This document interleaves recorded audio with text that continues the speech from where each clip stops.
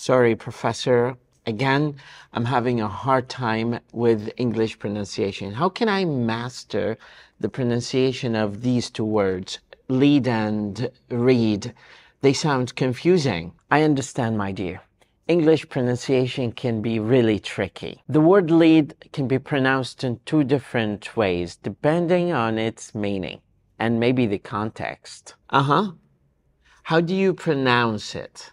When the word lead is a noun, it refers to the metal. It is pronounced lead, like the word lead. How about the verb lead? When the word lead is a verb, it means to guide or to direct, and it is pronounced lead, and it rhymes with need. So the same word has two different pronunciations. Exactly, it is the same word, but pronunciation changes depending on its meaning. If it is a noun, it's pronounced led. If it is a verb, it is pronounced lead. That is really interesting. How about the word read?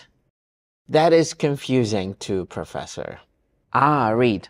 Read is another word that has two pronunciations. When you say read in present tense, it is pronounced read, and it rhymes with read. Read.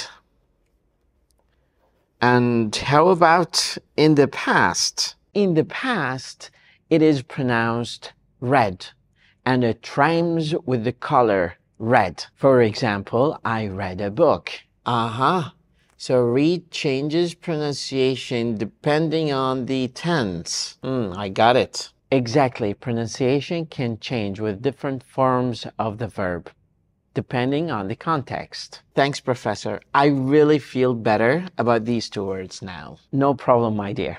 If you have any questions, please don't hesitate to ask if you have any further questions.